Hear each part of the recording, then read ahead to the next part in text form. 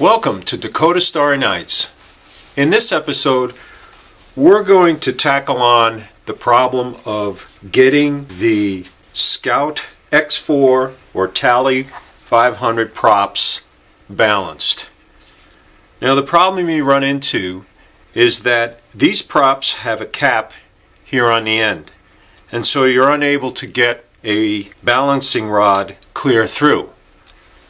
And I use the Dubro balancer like a lot of you out there use, but you run into the problem with any of these balancers of being able to get this rod dead center. And that's the key, because if you don't have it dead center, if you pull it off the rod and then put it back on, you'll find that your balance is going to be off, because every time you put it on, it's going to be a little bit different. And so it's difficult to get it truly balanced. Now there's a couple of approaches that people take, and one is to put tape at the end of this and then just try to get that roughly centered. But you're still going to be off, and it's impossible to get it dead center. I've even tried taking a wooden dowel, as you could see here, drilling a hole in the middle of it, and then putting a little bit of tape, inserting that in there, and that gives you a nice snug fit. And so it's at least consistent in that way. But if you look real closely, you could see that that's still not dead center. You get a little bit of wobble there. So that didn't work, because every time I would remove this and then put the prop back on, the balance would always be off. And then finally it occurred to me, and once I show you this, you'll probably say the same thing: why didn't I think of that before? If you look inside the prop, deep down inside there's a dimple, and that dimple is dead center on the hub. And the trick is to do this on a drill press. But what happens is at the bottom it's beveled like this. It comes to a bevel, and then there's a dimple in the middle. So if you start out with a 3/32 bit and get this centered on a drill press as close as you can, and then slowly lower the bit down in there without the drill press running.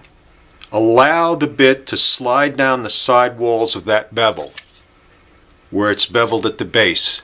If this is the bevel here, allow that bit to come in and then slide down the side like that till it finds center. 3/32 bit will find center.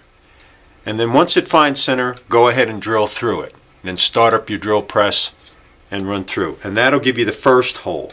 So then change your bit out of your drill press and put a 1/8 inch bit there.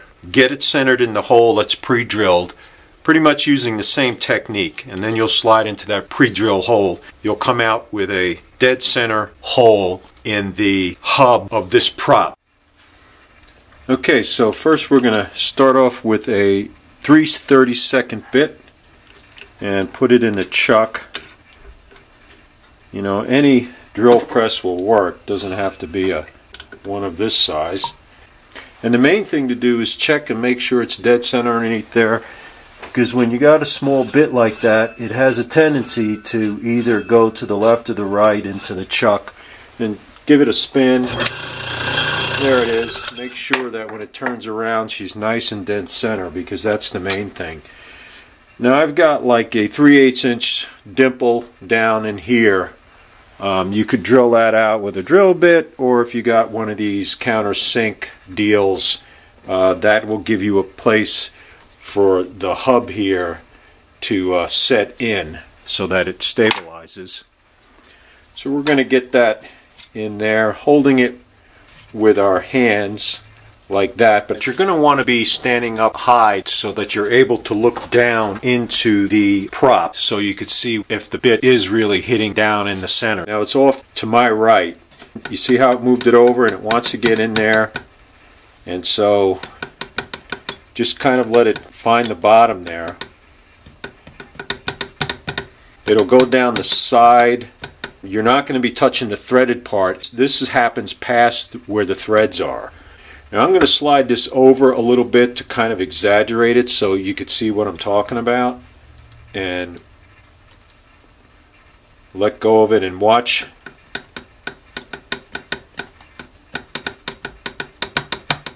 See, it'll find center. And then take a good look at it down in there. Just bump it. Now you're doing this without starting it because you just want to make sure she's center. Hold it with your 2 fingers. Fire it up. Go slow. Give it time to find center in case it moved a little bit. Allow it to move around.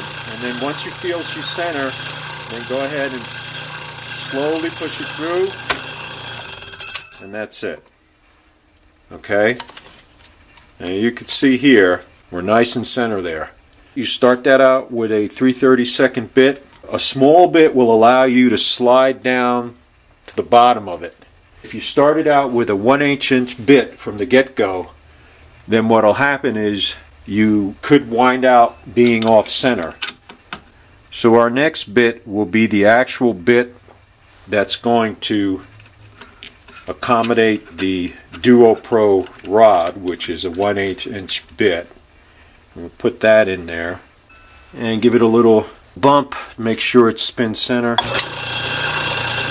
You want to make sure your drill bits are straight, you know, because if they're wobbly, you're going to get a hole that's off. So I'll hold it over here so you can see. Just kind of bump it around. There. So that it finds center. Then hold it with 2 fingers and slowly drill in there. Make sure it finds center.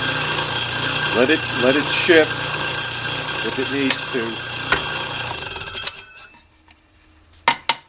And there it is. That's all there is to it. So now you can get your blades balanced consistently every time. Okay, so let's get them balanced.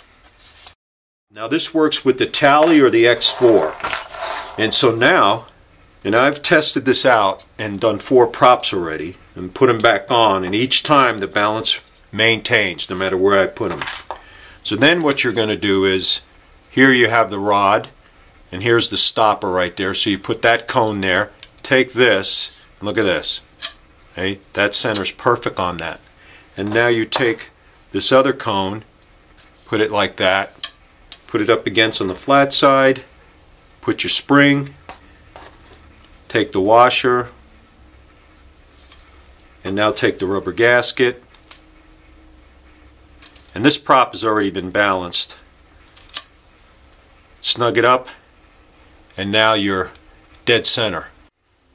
Okay, so once we put it on the rod, we balance it, and this one's already been balanced, and as you can see, we turn it that way, she stays, turn it like that, she stays, come around, she stays, flip it over, and let's see, get it level, stays, go like that, and it stays, and like that, and it stays. It's about the only way that you can make it consistent. The tape and dowels of this sort, it just introduces too much error. And so I just wanted to share that. And if you use another prop that has an end cap on it, if you look down inside, if it has that beveled shoulder coming in like that with a little smaller dimple in the middle, that technique should work as well, and you could just drill it out. And another thing I like to do, if your rod gets bent, you know, handling, throwing it in the box, it's going to definitely throw out the balance. So I take an eye case holder, put that rod in there so that it stays protected, so it doesn't get bent. So that's something, you know, you could pick up at any department store or drugstore or what have you. So there it is, clear skies, and thanks for watching Dakota Starry Nights.